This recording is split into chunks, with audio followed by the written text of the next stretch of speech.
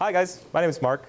I'm from Montana, as Miss Bean just said, and I'm here to talk to you a little bit about grizzly bear recovery in my part of the world. I wonder if does this clicker work with the PowerPoint? I didn't even ask that. No, I'll do it myself then. All right, so first things first. So years and years ago, historically, grizzly bears used to roam a good part of North America. In some cases, they still do, mostly north of us here. You can see their current range goes up here into Alaska, the Northwest Territories, northern Canada.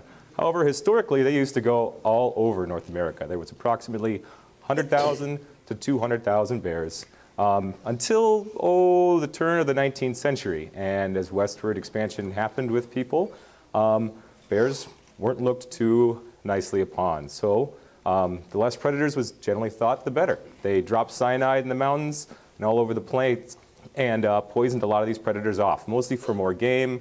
You have less conflicts with things trying to kill your cattle. That was generally what happened. And so what you had is, currently, bears have been extirpated to 2% of their former range in the lower 48 states. And so if you zoom in there, that's our existing condition. Most of you probably know your states and some of these different areas. One up here, you have the Northern Cascades in Washington, and their population of bears is maybe 1 or 2. They really don't have a lot of bears, but they have a lot of habitat. And so when they set up these recovery areas, that's kind of what they focused on: existing bear populations of grizzly bears, and maybe some big wild protected areas that they could maybe still have grizzly bear populations in, whether they're there or not. So most of the bears up here in the Northern Cascades are actually go into British Columbia. And every once in a while, a bear wanders down into the Cascades. But they look for them all the time, wondering if the bears are actually there. Number 2, we have the Selkirks here in Idaho and a little bit of the Cabinet Yak in Montana. This is a pretty small population, maybe 100 to 200 bears, and in some places little populations of 30 bears. These are pretty small, kind of fragmented populations. So you go down here to Yellowstone. Most of you probably know Yellowstone. That's a pretty healthy population. In fact, they just proposed to delist the bear and do a court case. It's still on the Endangered Species Act, but they're looking to delist sometime again in the future. So you have 400 to 600 bears down here, but it's really not connected to anything. It's just kind of an island population down southern border Montana and in Wyoming. And then you have the Bitterroot ecosystem, number 4, right here. And the population was 1 bear, now it is 0. There really haven't been any grizzly bears here. In fact, they proposed to reintroduce bears, but a lot of Western people don't really like predators still. They don't want the wolves in their backyards. They don't want grizzly bears. Not to say that's a general concept, but some people like them, some people don't. So it's very political, as you can imagine, to try to reintroduce a large carnivore such as a bear there. And so really, you don't have any bears here. A hunter mistakenly shot a bear. He thought it was a black bear, which is legal to shoot, and it turned out to be a grizzly bear that had moved in from somewhere else. So we're going to talk about the place that is near and dear to my heart, the Northern Continental Divide Ecosystem, the champion among recovery areas because it has the healthiest grizzly bear population. So what I'm going to talk today about is recovering that grizzly bear population. A lot of grizzly bear biologists for the last 40 years have worked hard, and from the sweat they are proposing to delist the bear here come in the next year. So I'm going to kind of take you through the science behind that. I'm a wildlife biology geek, so I like graphs and data, but hopefully you guys will get a lot of pictures and take something away from it too. So if you zoom into this area here, my home is Kalispell right there. We'll zoom into that area to get a better look at things. And you can see we had Glacier National Park up here in the very top part. It's connected to Canada. And then we have the Bob Marshall Wilderness. This is capital W Wilderness. No roads allowed. All trails, rugged mountains, and hard really for humans to access that stuff unless they're on a horse or they're hiking a long ways. And this is what grizzly bears turns out they need. They need some big tracts of wild protected areas. And maybe that's why this recovery area has been so successful, is because you have these big chunks of core habitat, areas away from human disturbance that really help the bear recover. You have some other areas. You have a Mission Mountains Wilderness down here, another area of roadless lands. And then around the periphery, you have a lot of human development. You have some multiple resource forest lands and other things like that. Now, most of the audiences I talk to, they tend to be from Montana, or they're familiar with some of the sites I see. So I kind of struggle with getting you guys to picture where I'm talking about, so I brought along some photos. This was flying around last week by a Babayels in the state. He gave me his picture, and this is Glacier National Park looking across the mountains. And this is a lot of what the interior you're looking at. This is Glacier Park. So you have these big reserves of rock and ice, big mountains, high alpine habitat. You also have along the eastern part of the range, the Rocky Mountain front, you have some sagebrush plains, which bump right up in the mountains. This is dry habitat. There's some aspen in those small pockets, but really, really dry, grassy plains. And again, you have some sprawling forest lands. And this is mostly where I work. I work in the Swan Valley, and I'll point it out to you later. And it's a lot of sprawling forest lands with some big water bodies and some big rivers.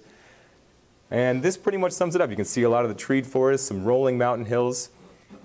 And then finally, let's see if I have another slide. We have around the whole edge of this ecosystem, we have some developed rural lands, and that's where the people live. And I'll talk about the end of the talk.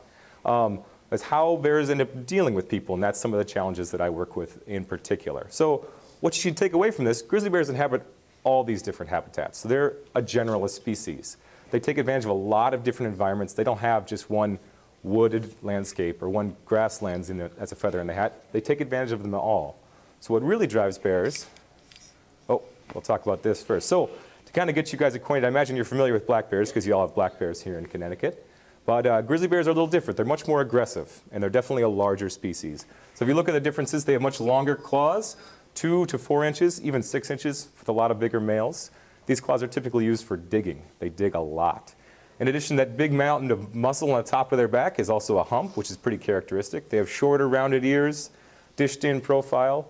And a lot of people come to Montana thinking that grizzly bears are brown, because technically they are brown bears. And then black bears are black, but that's not always the case. Color is a very misleading factor when it comes to bears, and you have to be careful when you're identifying. So what you'd usually recommend is using a combination of these characteristics. And I'm going to guess you guys are pretty familiar with black bears since you have them around here. So if you're looking at an actual grizzly bear, I'll help you guys get to know the bears. The big males will usually run around 800 to 1,000 pounds, but generally they average between 400 to 600 pounds depending on the season and where they're at in the ecosystem. Usually a bear's size has to do a lot with the food resources that it has access to. Females are a little bit smaller, 200 to say 400 pounds on the much larger end.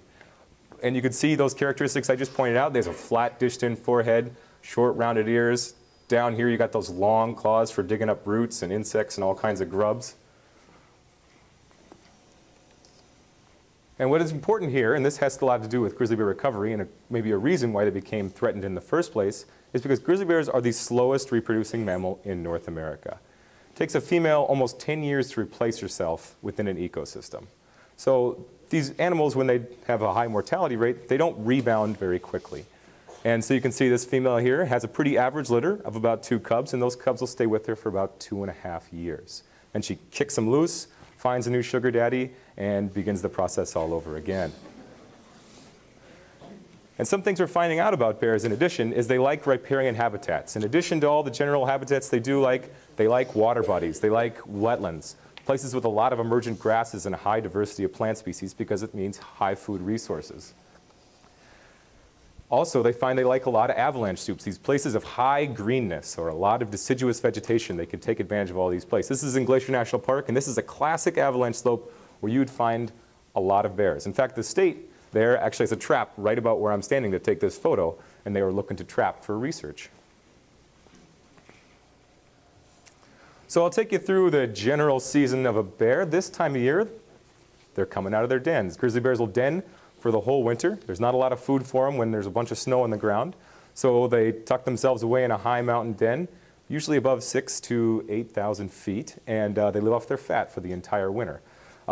They don't poop, they don't pee, they just sleep. And it's pretty incredible what they can do physiologically because they breathe about once a minute, and their heart beats maybe 6 to 8 times per minute. They really shut their metabolism down. And so about a month ago, you have bears start to emerge from their dens. They're getting ready, they're kicking up for their active season. They're going to put some more fat on their bones and get ready to den all over again. And this is actually a grizzly bear den. This guy, you can see where he blew out the hole, dug himself out from underneath the snow. And a biologist took this just a couple days ago, bear making its way down to the low country. And you find bears are highly driven by their stomachs. They have to not only live off that fat through the entire winter, but a lot of females depend on that fat reserves to nurse their cubs to the den and into the spring when foods aren't readily available. So they make their way down to the lowlands to find some grassy vegetation. And we find that a lot of people think of bears, they eat a lot of meat. Well, that's the case in some places. But in the Northern Continental Divide, less than 10% of a bear's diet is meat. They take advantage So I'm a biology nerd. I won't give you guys too many graphs. But they eat a lot of insects here. They have grasses and sedges. Huckleberries. Berries are a big part of a bear's diet in the ecosystem. And they seem to be seasonally opportunistic. They like to take advantage of some foods that are always around. So in the spring, when they have a lot of grasses coming up, because that's kind of what spring is, they take advantage of this big green here and down here. Later in the summer, when berries are actually ripe, you'll find the bears up a little higher and just camped out in some of these bear patches. And you find that there's actually cultures between bears. They take advantage of different food resources because that's what their mother ended up teaching them to do. And so this will actually show you how much weight a bear will put on. They come out of the dens, and as you can imagine, these are box plots. So the bigger the box plot, obviously, is the more variability, or the more how much weight or body fat a bear actually has. This is sampled through trapped bears throughout a season by Montana Fish, Wildlife, and Parks. And you can see that they come out of the den here in 5, which is May, and if you're a female, you have, about 10% body fat. And what's interesting is they track through the summer. August, they start kind of cramming for their big test. They're cramming to put on enough fat so they can make it through the winter in the den. And so you see this huge variability. That's when their system really amps up and they start putting on a lot of those fat reserves. Males is the same way. I was showing this to a group a while ago, and somebody remarked, they're like, "Oh, amazing, Mark. The bears actually get fatter as the year goes on? Who would have thought?" So when I was talking about bears, they kind of have a culture in some cases. Females will show their cubs what to eat. And so different bears will take advantage of different resources. Kind of classic biology, right? Animals trying to find their way, their little job in the ecosystem. And you see here, this is kind of a confusing graph, and I'm not always smart enough to explain it. But what they do is they'll take isotopes from bears' scat and hair. And they look at those isotopes to see what the bear has been eating. So some of those signatures will match up to different foods in the ecosystem. And you find that bears on the eastern Rocky Mountain front, on the eastern side of our ecosystem, they eat a lot more meat up here. So here's your herbivore to carnivore continuum. So the bears on the west side, they tend to specialize more in plant life. They eat a lot over here, which is why, just as you think of the bodybuilder, bears on our eastern side of the mountains, they tend to be bigger, more of the bodybuilder bears. They're like 1,000 pounds. There's a bear in my area. I thought he was a big male. He was like 400 pounds. And he actually crossed the entire ecosystem, about 60 miles, made his way through the mountains. And Fish, Wildlife, and Parks manager caught him over on the other side. And he told me, he's like, "Yeah, that was the smallest adult male I have ever caught." I was all disappointed and felt self-conscious. So to recover the species, what do we need? We need to know how many there are. We need to know what the population is doing. Is it rising, falling? Which way is it going? That will give us a start to actually do some conservation for the species. So naturally, it's kind of hard to count how many species, bears there actually are. Do you just wander around in the mountains aimlessly, sending people out on all the trails and trying to count 1, 2? Was that the same one? I don't know. So someone actually had a pretty fantastic idea. They took advantage of a natural behavior that bears do, and you've probably seen this on the news. The bears rub, and no one really knows why. They love to rub on rub trees all over the place. You walk down a trail, and you'll see this big light spot on a tree, and the bears will come to it. The next bear will come to it. You can even see where they have the similar footprints in the dirt. They stand in the same place, and they rub. And it doesn't really seem that bad, actually. And most likely, some people theorize they do it for be territorial. Bears really aren't that territorial. Some people, they want a scent mark to let females know in the area. Most likely, it just feels good. And that was taken with the remote camera. It's the motion sensor goes off, and you actually can take some video. So I always will talk to people and say, some people ask, this is what it would be like to actually encounter a grizzly bear firsthand.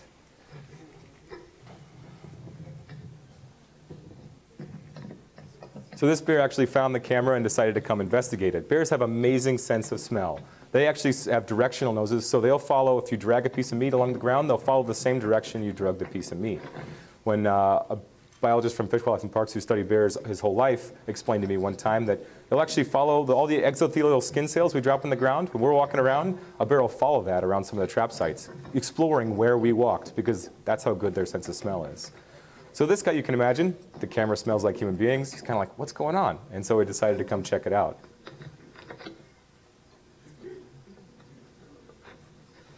Yeah, they flew me all the way out here, and I show you cinematography like this, right?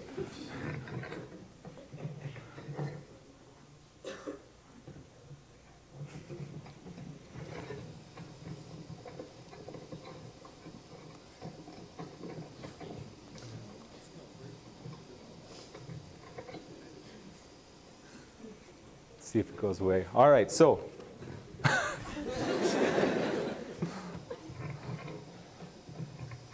Who would have thought the video was that long? There we go. Maybe on time, 16. So, what do I mean by all this hair and rubbing? There's my video. There's the next one. Well, someone had the brilliant idea that we can kind of go all CSI with these bears. The technology exists where you can actually take bear hair from these rub trees and you can use DNA and you can get individual genotypes for all the different bears. And with a statistical method called mark recapture, the USGS, who are a lot smarter than I am, ended up generating, well, we've caught this many bears, and the next season we caught this many of the same bears. And using that method, you can generate an estimate of how many bears might be out there by how many bears you recapture through their DNA genotypes. So you actually put people on the ground. They hiked all these trails through the mountains. They checked all these barbed wire posts they put on known bear rub trees, and they collected bear DNA. So as of 2004, they uncovered there's like twice as many grizzly bears in this population that we thought we had before. 765 bears was their estimate. And this is thought of as maybe the most precise wildlife population estimate ever done. So it's pretty cool stuff. Kate Kendall and the USGS spearheaded this. And what's interesting about this is you can see that Glacier Park, each of these color-coded dots kind of represents an individual subpopulation or kind of interbreeding bears that they mate within their local area. So you can see that bears within Glacier Park here, they kind of go all the way over here to the North Fork of the Flathead River. This green population, they kind of stick to the eastern northern Rockies for Montana. This bear on the front, they take advantage more of the plains down here, and they work themselves that around. Southern bears are down here. And you also find that Glacier Park has the lion's share of bears, about 500 or so. And the population of bears gets less dense as you go down south throughout the ecosystem. I work here in the Swan Valley. And we have kind of a medium density population of bears. And you can kind of see the swan sticks themselves. They don't like a lot of other bears. So we have a great population estimate. Like I said, maybe the most accurate in the world. We know there are 765 bears as of 2004. Are we done? No, not quite. We need to know what the population's doing. Is it rising, falling, staying the same? And so what you do is you generate an estimate of population trend.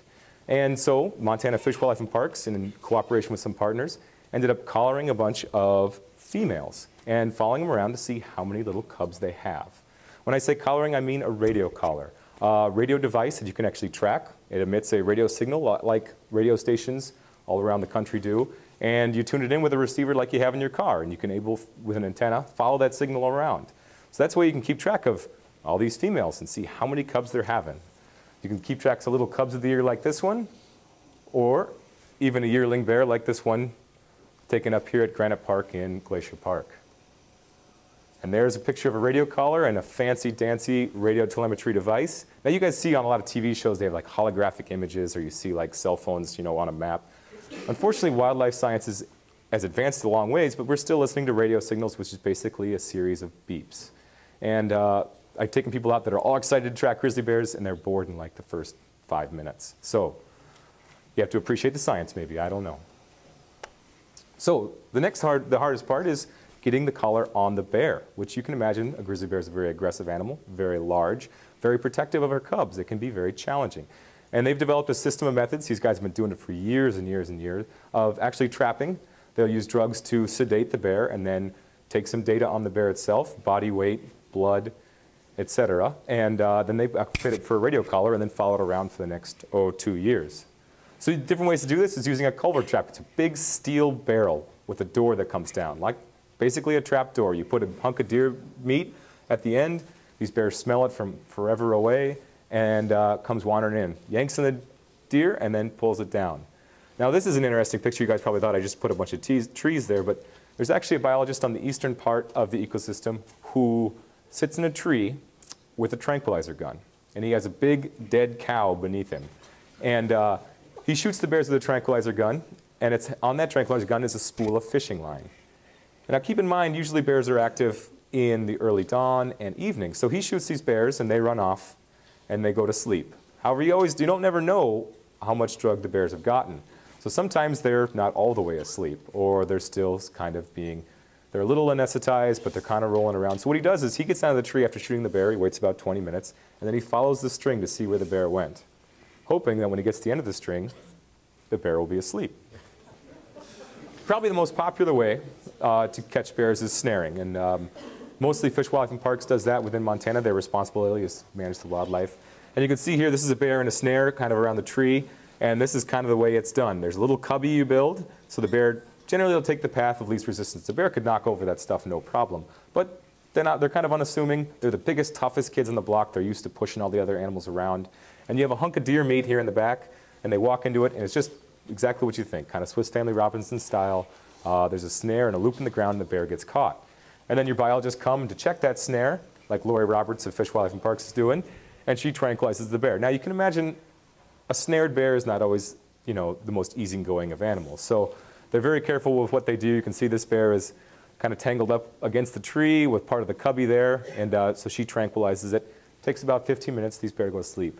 What I think is amazing is these biologists take fantastic care of the bear, and I've helped out with this a little bit. But they give the bear oxygen. They treat it for any wounds. Like I said before, they fit it with the radio collar. Here they're actually shaving for the bear's femoral arteries so they can take blood. They can look at some different things such as fat content and isotopes through the blood.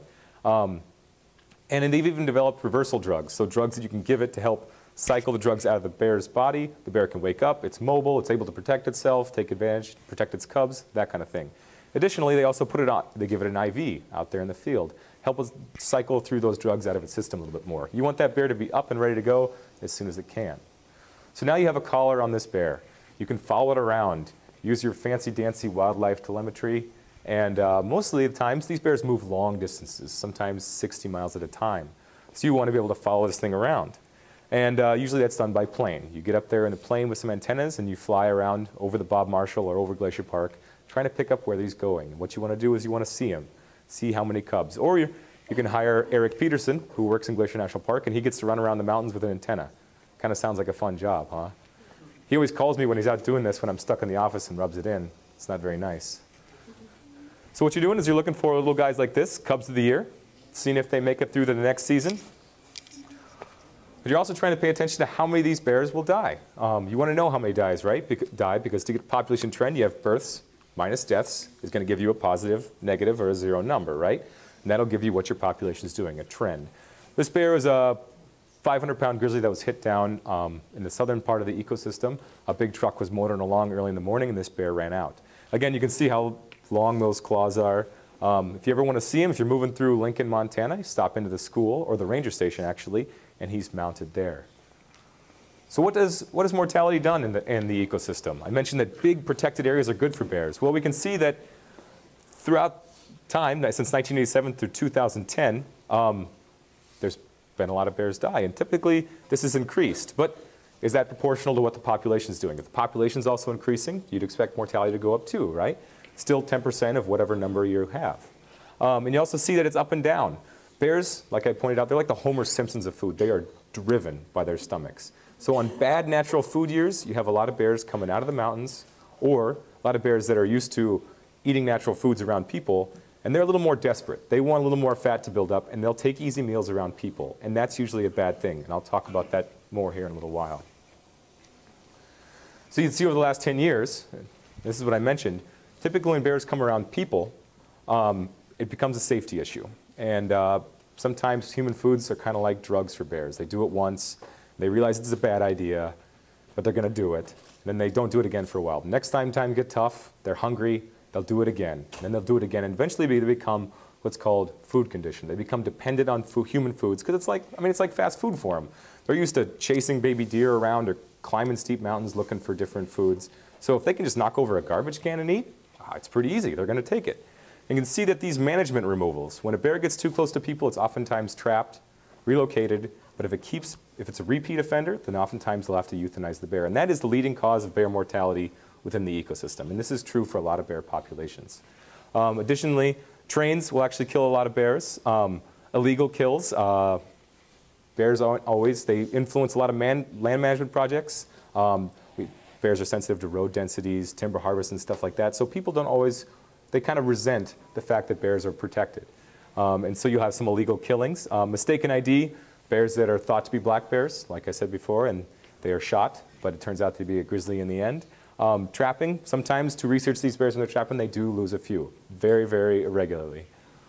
Self-defense, occasionally you have hikers walking through or hunters, and they end up tripping over a bear, jumping out of the brush. And like I said before, grizzly bears are very aggressive, and especially females with cubs, and so the bears end up being shot in self-defense. Automobile, like I just showed you, and then unknown, sometimes there's a dead bear, and you get to it, and it's just turned into a puddle of goo, and you don't know what killed it. So you got to put that in the graph. So this goes more to my point that large, big protected areas help people. Bears are sensitive to human development. They're sensitive to humans. Like I showed you before, management is the leading problem with mortality. And so what this shows you is, if you look at all last year's deaths of grizzly bears, really in this big undeveloped wilderness area, you have one natural death. Glacier Park, only on the edges where all that human development is where you end up getting bears that die. So from a conservation angle, that's an important thing to remember. So what's the population doing? Results just came out last year. Population is growing at 3%. Kind of hooray. So now we have a good population size. We know the bears are growing. And with a couple other considerations, habitat management, we can start to move the bears to delist. This is just a graph showing the number of females in the ecosystem. And what's kind of cool is back in when they first started this, I think it's 87, they guessed that bears were about 193. And so they took, later on, 20 years later, they look at the data, and their guess was actually pretty right. They used the data backwards, and they kind of figured out they were pretty close, And methods have come a long way, so it's pretty cool that 20 years ago, methods were still very good. So what else comes from some of these collars we put on bears? Well, in the southern part of the Swan Valley, right here is where I work. I'll show you, you have mountain ranges, you have a valley, and a wilderness area. So these green dots are these are GPS points that come from a radio collar, and they're great because they can tell you what kind of habitats a bear uses. And so going forward, we're going to need to know, in addition to what bears use, but it could also be informative as to human conflicts. And that's really going to be the future of what drives conservation of grizzly bears, is how to manage all those human conflicts with grizzly bears. And that's what I work with specifically. So you look at this data, and you're kind of like, okay, here's a mountain range here. This is a satellite image. Here's a mountain range here. This bear is just doing what bears do. It looks like pretty good habitat, fairly undeveloped. When you zoom in on one of the areas, down here in Seeley Lake, which is probably about the size of New Milford here, you see the bear was actually right in town. Like I said before, walking along the creek system, and which is pretty interesting, because then you find out that while he's walking around town, things like this are happening. The female's in there with a cub. She's maybe a little stressed because she's trying to get food, or maybe she's not. But she smells all these odors from garbages or food's cooked in your kitchen, and they get tempted, like I said before. And in some cases, bears become pretty desperate for food, like this black bear here, who's pulling a high wire act just to get some birdseed. And he ends up being able to pull it off and grab onto it. But once bears get that food reward, that's where it comes from, the adage, a fed bear is a dead bear. They realize it's a food source, and even when times get tough later on, they're kind of like, well, I think I can go back to that. And this cartoon kind of sums it up. I know I shouldn't do it. Those people are scary, but I'm going to have the garbage. And that's what they do in some cases. They tip garbages over. So I work with a lot of people trying to get bear-proof garbage cans, dumpsters, electric fencing around certain beehives, or even calving areas for cattle. That kind of stuff is important because you want to keep that separation between people and bears.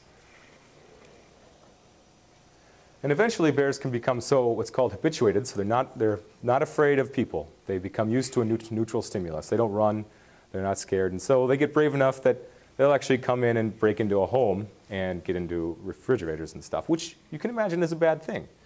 This bear actually, he developed a sight image, so he knew, because he'd broken into a couple houses before, that these white boxes held a lot of food. And you'd actually go to some of the cabins in the Swan, and he would see his nose prints and paw prints on the wall, and he actually had hair too, so that's how I know it's him, because he could pull the hair and see DNA. But he couldn't see the fridge from the window, so he wouldn't go in that cabin. But next door, he could see the fridge, and you'd see him break down the door, and they'd push the fridge over, get into the cabinets. They're not very nice when they break into your house to eat. And unfortunately, he wouldn't go back out the door. He'd usually go out a window or something like that. So he caused a lot of damage.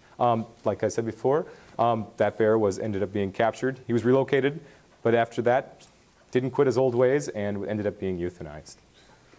So what do they do with some of these bears that have been captured for management reasons? They're too close to people. They're breaking into some of the stuff. They need to be moved. So well, this bear is named Samantha's male. And Samantha's male, I was kind of pulling for Samantha's male because he was really good at getting the chickens' coops. And I was kind of hoping he'd become this notorious bear throughout the ecosystem, but he was terrible at catching chickens. He'd break into a coop, oh, I don't know about the size of that podium, which had like, you know, say 20 chickens in it, and he'd be able to kill like 3. It was terrible, but good in the same way. So what you see here is this is another culvert trap here. Those bears are typically trapped, and they're moved someplace a long ways from people. And the idea being that you can get these bears away from human development, kind of reestablish them in an environment where they can use natural foods. But a lot of times what you find is these bears will travel maybe 40 air miles, 60 air miles in a couple days and come back to the same area and get back into trouble. Maybe not the next couple days, but also, you know, the next year if they're food stressed, sometimes they do it again. And what they'll do sometimes when they do release these bears is give them the most miserable experience of their lives. It's called a hard release or aversive conditioning. And you can see this bear, they open the trap up and he's running. He's got a radio collar on. And this is Derek and Heather Reich here, and he's actually shooting it with bean bags and rubber slugs. And you can imagine being trapped as a bear is kind of being captured by aliens, right? So you're scared, and you want to imprint that on the bear. You want to show them that's a negative stimulus. Don't come around people again. And they end up getting shot with rubber slugs and bean bags, and that's pretty scary. And that should leave that impression of people. Don't go around them. Leave them alone. So that really is the legacy of bears into the future. We have a great recovering population, hard work by a lot of different agencies and hard-fought biologists. And what's going to go forward is really managing people and bears and how that little balancing act is going to shift. I ended a little early. I think we finished at 10:40. Yep. So if there are any questions, I'll do my best to either avoid them or answer them, depending on what you guys think. Yes, back here. A lot of the footage we see on TV involves bears eating fish, during the salmon run. Sure. Yeah. Do they thrive in that type of environment more than they do in other types of environments? I mean, are they healthier where there's a river system? That's a great question. Really, in Alaska, a lot of brown bears will definitely eat fish. In fact, that's why you actually have a Kodiak brown bear, which is a much larger version. Their bears are greater than 1,000 pounds. They have this high protein source. And absolutely, it's a great food resource. They have all these salmons running the rivers. The bears can just stand in the river, flip the fish out, or catch them in their mouth. Sometimes the bears are so full, but they're used to eating, they'll just eat the salmon eggs and leave the rest of the fish on the shore. So they absolutely do thrive. Not to say they don't still have problems with bears in Alaska. They certainly do. Bears typically don't eat, or at least brown bears and black bears for that matter, don't eat fish in my part of the world. They'll eat some cutthroat trout in Yellowstone, but fish is not really a food resource in Montana. It's a good question, though. Anybody else? All right, well, I have a video if you guys want to see it. And I talked about a hard release. And this is a video up in the North Fork of the Flathead. And I was the guy shooting the beanbags there. And this is typically a state job, but they let me come along and give it a shot. I work for the Forest Service, which is not state-centered. And you'll see these are bears that were drugged earlier. And they're coming out of a trap. And there's all these people in cars behind us. Like we said before, we want to make this a miserable experience for these bears. And so you can see they're kind of loath to come out. The door on the trap's going up right there. And you're going to hear honking and people yelling. These are younger grizzly bears. You don't do this with adult males because sometimes they'll turn and attack, which is not what you want. Now, keep in mind, these bears are they're a little loopy still. You can imagine coming out of surgery, coming out anesthesia and sedative still wearing off. And they're young. They're like 3 years old. And they were caught eating a deer carcass near these people's house. And that one does pretty well. That was the one that was worked first. And you hear the explosions in the background. Those are what's called cracker shells. You shoot the shell out of a shotgun that goes up in the air and explodes. You know, sound, they want to generate some fright in the bear. So you can see that this bear probably is thinking he wants desperately to get away. At the same time, he's terrified. And you can kind of hear people in the background going, oh.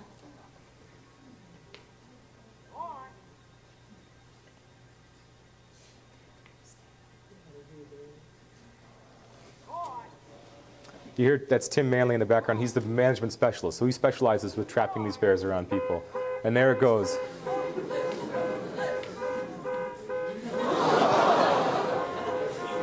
And like I said before, he's a little loopy, so he's not the most coordinated bear in the world.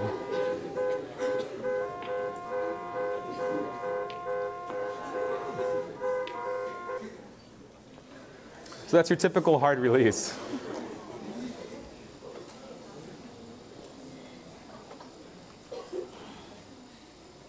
Let's see, I'll click on this. And I guess the last thing I'll end with is, what's kind of cool about a growing population is we have bears now that are ending up in places they haven't been for hundreds of years. Bears out here in eastern Montana on the plains, there was a bear that wandered out almost 200 miles from a population where the rest of the bears are. He's just going to explore. And this is happening on all different sides of the ecosystem. Kalispell, typically bears aren't found in this area, but they're finding that there are more and more. And the general idea is you want some connectivity of habitat between these different recovery areas. That second slide I showed you with the cabinets and Yellowstone. And maybe someday we'll get there. You have a growing population of bears that are moving out of these protected habitats into the periphery. And maybe someday this is Yellowstone down here. Maybe someday they'll all be connected. However, keep in mind that a lot of human development exists outside in these areas, you know, towns and roads and highways. So there may be more conflicts to come. I guess that's kind of all I have for you guys. You got a question?